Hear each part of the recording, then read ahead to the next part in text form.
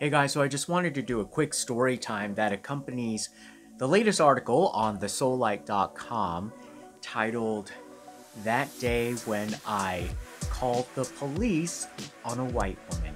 Welcome to the Seoulite Podcast coming Worldwide out. Exclusive. It's the Seoulite Sean. Listener discretion is advised. You're in Seoul. So yes, you can read it on the Seoulite.com. Remember to like, share, and subscribe to this YouTube channel. And so let's kind of get into this story that happened in, I want to say like around 2006. I was living in San Francisco and a group of Asian American guys, friends, we decided to take a weekend trip to LA. I think it was for some film festival, and we were staying near the airport, but we were coming back. It was about not that late at night. In the article I say it's about probably 10 p.m. and it was just crowded for some reason in the parking lot, and in front of us there was like some elderly couple just slow with parking. And so we were just waiting, but I guess it was a little bit out of eyesight if another person came in behind us, which happened. It was this like group of like white girls, like the driver was really aggressive, started honking and saying like profanities, get the fuck out of the way, or stuff like that. And so at first we're just like, oh god, this is like whatever, you know. And then it kept going, so of course we're gonna turn around and look, and then Albert, the guy who was driving, just kind of popped his head out the window, says like, sorry, there's like somebody up there, we're waiting for them to park so that we can move, and then we'll move. She wasn't having none of it. It was like, and the reason why I think I remember it being late at night is that she had the convertible top down. Obviously, she had rented this car, rented a convertible to probably drive around LA with that kind of like fantasy of like Southern California. And the weird thing was, like I said, it was like 2006, but she looked like she was like, you know, brought from a time capsule from 1987. She had like some, you know, over-processed blonde hair with like dark roots, and it was like really curly. Anyhow, so real kind of like when I say that, I kind of take that as a first warning, a red flag that she might be a little bit entitled, and she might use her, you know, whiteness to try to do something. Anyhow, so we parked, we were walking towards the elevator, and then she was still in her car, and she basically like accelerated and purposely hit Albert, the guy who was driving our car, and said, fucking chinks, get out of the way, or fucking chink. I just remember it was like chink, chink, chink, chink, chink, chink, all of that. I was like, okay, whatever. We went to see if Albert was hurt, and you know, he wasn't. It wasn't like, you know, a huge hit, but that does take some balls, like to literally say like, I'm gonna go and hit you, you know, no matter how hard it was or not. So we go back up to the room. We're just like kind of, you know, getting ready for bed, and like Albert was just like sitting on the edge of one of the beds next to the nightstand, just staring into space. And so I knew he wasn't like okay. And when I see that expression, I was like, oh, it's like the first time racism has probably hit you. So I asked him, you know, is this the first time, you know, something like this has happened? And he's basically saying yes. See, we were in our mid-20s, and by the time you're in your mid-20s, you do, of course, have racist incidents all throughout your life, but usually up until that first moment where it kind of hits you, you kind of let it slide off your back, you give them the benefit of the doubt, you think maybe you misunderstood. Like, you come up with all these reasons and excuses where it's not so bad. But when you finally, like, after, like, it just, there is no other way to put it, and it makes you feel powerless and literally alone. It's sort of like this feeling of like you can't really breathe, and like for me it kind of like the hearing, it's like you're in like a vacuum and your stomach kind of falls, like it almost feels like you're free falling, and that there's like kind of nobody to help you.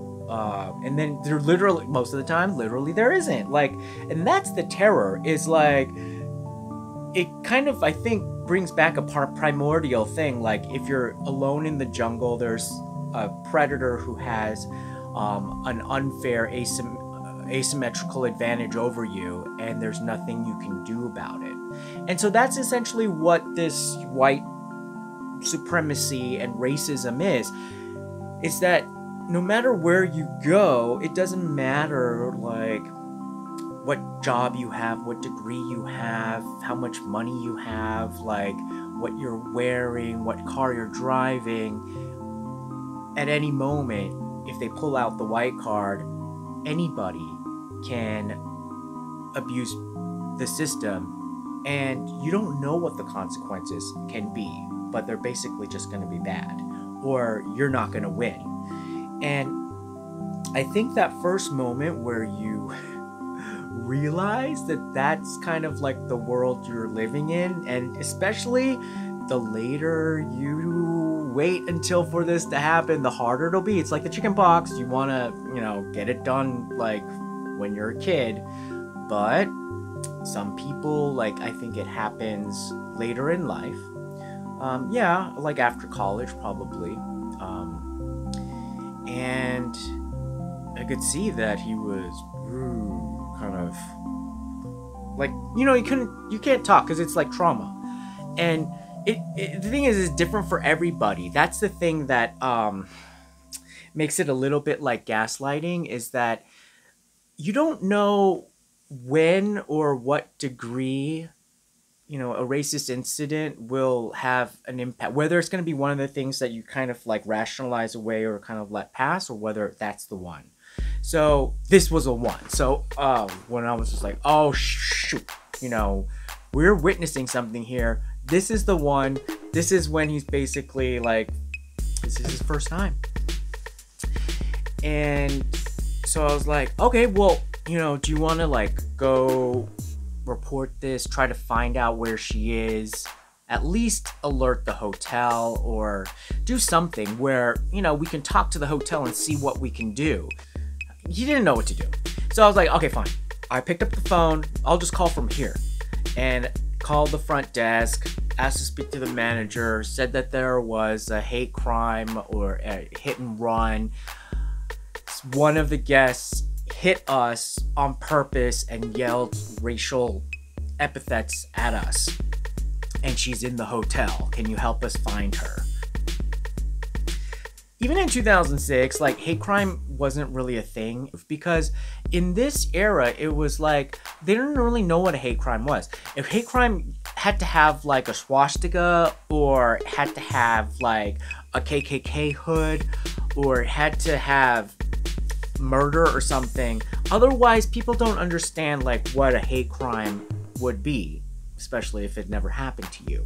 I knew that I wasn't gonna get anywhere with the hotel, so hung up the phone, and I told Albert, well, there's nothing they're gonna do. They're not gonna take any responsibility for this.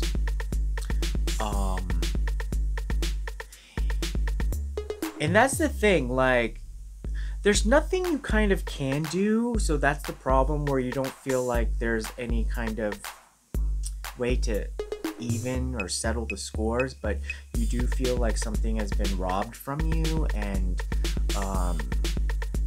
you don't know exactly how to go about it. So lucky he had me, and I was just all raring to go. Like, you know, I was like, this is not my battle, but it sort of is, because she attacked all of us with her racial epithets. Albert was just the one that got hit, but she attacked all of us. And so I was like, all right. My light went on, and I was like, you know what? I'm going to call the police. If the hotel can't do anything, I'm going to call the police. So I called the police, and I explained what happened. At first, they didn't understand hate crime either. And so I said it was hit and run. There was somebody who got hit by a car in the hotel on purpose, and she's here, and the hotel won't help us investigate. So 3 cops show up, Latino guy, white guy, and an Asian guy. I don't know, that was so cool. So, you know, at first you gotta talk to, you know, white guy and like explain what happened. He went to go talk to the hotel management. I talked to the Latino guy first, and it just wasn't like getting the whole hate crime thing either. I mean, not all minorities also get hate crime. And then so I decided to change tack and like really try with the Asian guy, because, you know, like Asian, even though like here in Korea, like even if you're from a different part of Korea, or even like a different part of Seoul, like, you know, people find differences to like fight each other with. But no, in America, we're all brothers. So I was like, hey, brother. So, and I was just like, the only way he'd kind of understand is if I can kind of, and I know that there must be like racism even within the police force where he feels like othered and devalued. So I don't remember what I said, but I remember my objective was try to make metaphors to where he has hurt as well. So I think it worked or something to some extent. So they said that they were gonna go find her and they'll give us a call. So, you know, we went back up, and then I don't know, about like an hour later they called us back down, and they said that they found her. They talked to her, they shook her up, they scared her a bit. They said that, you know, we could press charges if we wanted to, but that would involve coming back at a later date to go to some court for some stupid thing with some stupid person. And she'd have to come back too. So we're like, whatever, okay, just let it go. And, you know, I think that's what Albert wanted, but at least we tried, we did the whole thing. And when I went back up, guess who? Like, the elevator opened, and it was that hoe. And I was like, I'm not getting into the elevator with her, but God has given me this opportunity to, you know, say something to her face. I was just like, you know, 20-something, a little bit immature, I guess, or I wanted her to feel the pinch of not just insult, but a racial insult, to kind of let her know what it feels like. And I was trying to think of like, what is a white racist thing to say, or a racist thing to say about white people? And I was just like, well, that's what white supremacy is. There is nothing really that can hurt like white people through language, the way that they have developed a language against minorities. And so the best I could come up with was, hope you enjoy going back to the trailer park, white trash. And I think actually that's probably the harshest you can get. And I feel bad about that, because that's actually more classist and more economic than even racial. And of course, like, she got rolled her eyes because it meant nothing, because it was weak, and then the doors closed, and then, you know, that was the end of it.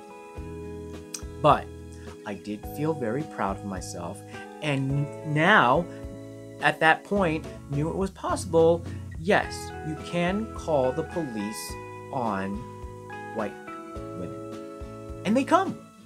The police come. And they take care of things. So, Karens, Beckys, you all better watch out, because we can call the cops on you.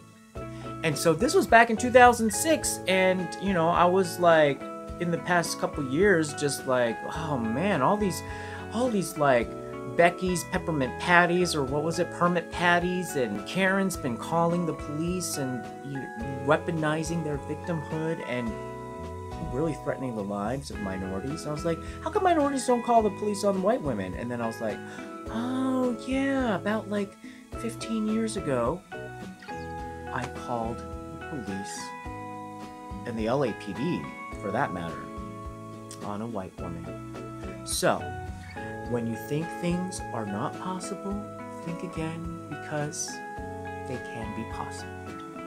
Alright guys, we'll see you later. Bye-bye. Tune in next time. Don't forget to subscribe. Find us on YouTube, Instagram, Twitter, and Facebook. Love you.